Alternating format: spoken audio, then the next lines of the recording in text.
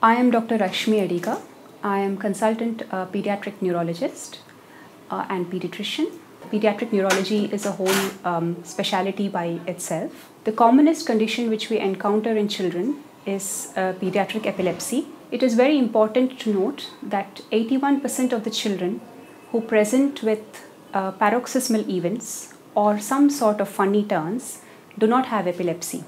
Hence, it's very important for your child to be evaluated by a trained pediatric neurologist to diagnose and treat epilepsy.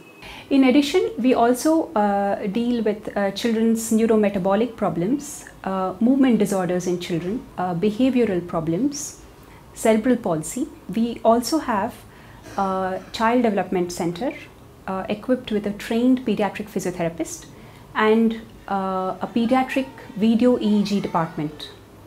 So we have got a fully equipped pediatric EEG department at Rainbow Hospital, Bannerghatta Road.